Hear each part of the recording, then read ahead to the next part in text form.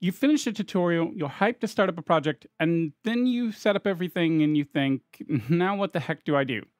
I've been there before, and I want to show you a technique that helped me get past this. While I'm focused on game dev, this can be used with any programming language. Let's take a look at what this is, and I'll also explain some reasons why I think this helps so much. We're going to take a look at a document that is from the player script of Kenny's 3D platformer starter kit. I'll have this on my GitHub, and I'll put the link to that and the starter kits in the description below.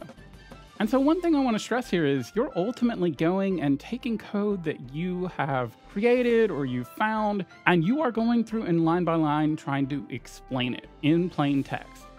So here we're just looking at the player.gd script, as I mentioned here, and this is the top of that script. And as you go down, you'll notice that I have some pretty basic notes here, because one of the things about this is this is personalized to you. You want to take notes that make sense to you. You want to comment on the things that you need to comment on. There are some things that for me at this point don't make as much sense to comment on because I know them very well. That's why I start off with these are pretty standard variables. Like there's nothing here that I really see that is all that different from stuff I've done before. If this is something that you're not as familiar with, like export and export subgroup and stuff like that, that would be something to comment on. If you're not as familiar with onReady, comment on that. That's why I said of note are the export subgroups, because I'm not as familiar with that. The components and the properties create new areas, blah, blah, blah, blah, blah. And then some of these don't have any typing, so ideally I would go back and add an int or a float or bool or whatever. So I'm just going through and noting things that are important to me. And that's one thing I really want to stress. This is about explaining code in your own words. What does it mean? What task is it accomplishing? What are the implications of it? Is there anything odd or unexpected in the code?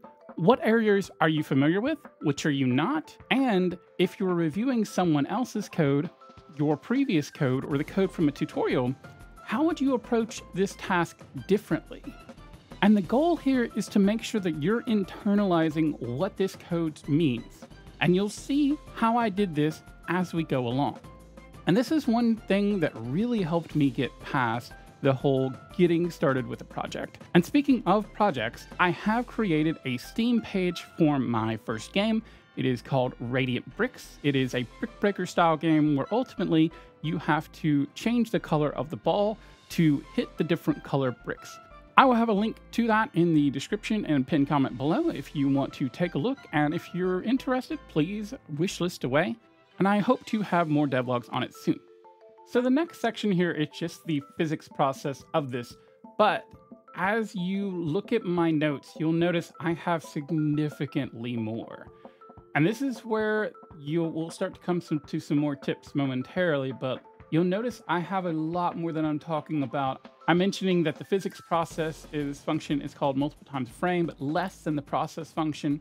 Ideally, I need to add the underscore there and underscore to physics process, which I start doing later. But no, I added a little note here, I believe. But ideally, this is something where I would not want to actually have that note. I'd want to know for sure. The reason I put I believe here is because ultimately this is exactly what the process function does. So I'm fairly certain it's doing the exact same thing. I just haven't actually confirmed that. But that's why you multiply that by delta, blah, blah, blah, blah, blah. Anyway, if you want to look at this and kind of see what I'm talking about, like I said, we'll have the link below. But I talk about the functions later on. I felt like it was better to talk about those when they're actually defined.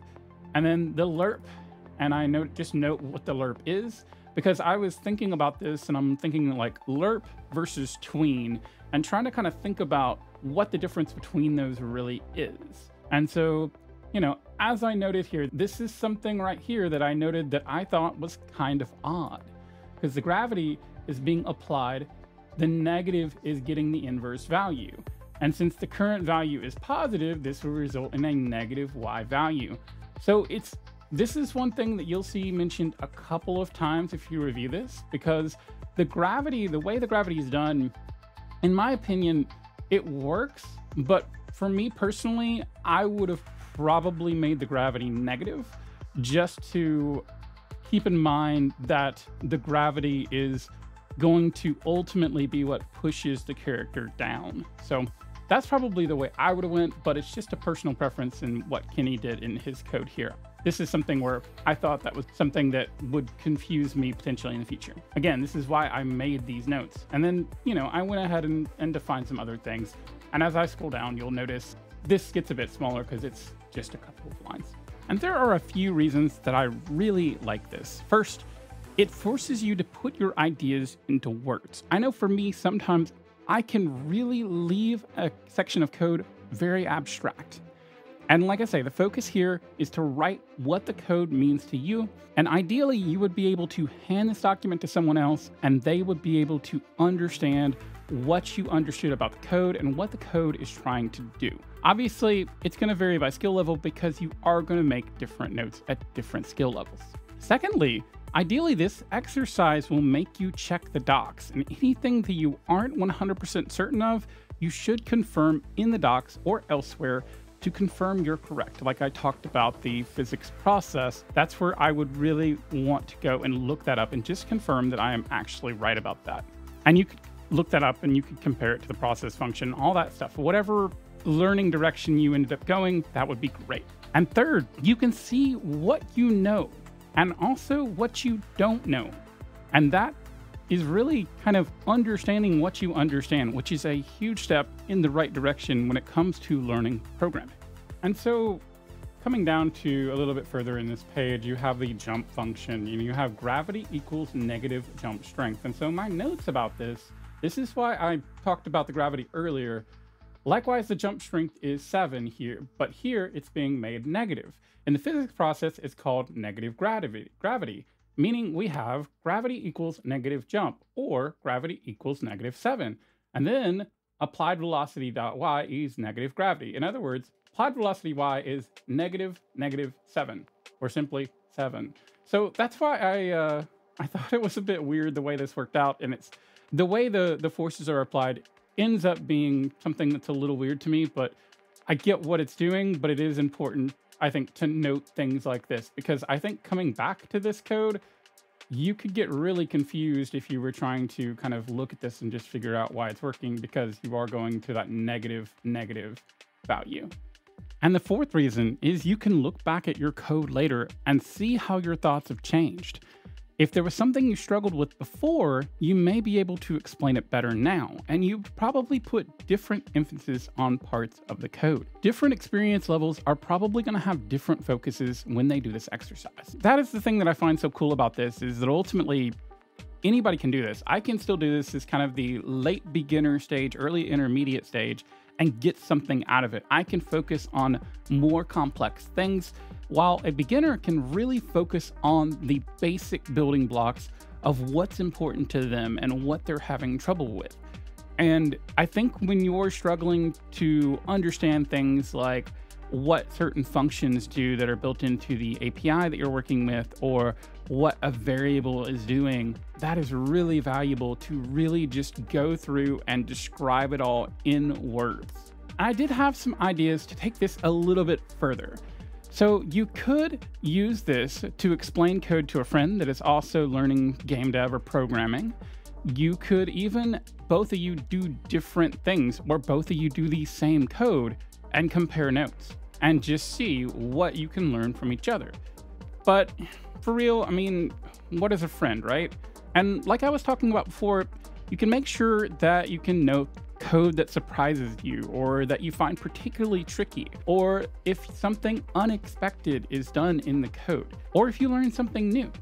All of these are great options to include in your notes and are really important to take away what you can from the code. Because like I say, the really important thing here is to write what the code means to you and know what the implications are of that code and how you may be able to take advantage of that in your project. And it's more about learning what the code does as opposed to looking at the exact code itself. I don't know that this really has a name. I've come to call it like just explaining code, or potentially code annotation would be something you would call it. It's a form of I believe it's a form of reflective learning where you're ultimately learning from yourself and from your own thoughts. And I think that's something else that is really powerful about this, because it is work you already completed in the form of tutorial, or it's work that you found another code set for. You're kind of taking that and just adding an XP multiplier onto the end of it. That's why I think it's really cool, and that's why I think it's really useful to do, especially for beginners. Is this a method you've tried before? Is this something that you want to try to do? Comment below with your thoughts. And if you do end up trying this, comment below and let me know what you thought about it, what you learned, because that's what the goal of this exercise really is to help you learn code faster. If you're curious about getting started with Godot, you can take a look at my high-level Godot tips video here. As always, thanks for watching, have a great day, and I will see you next time.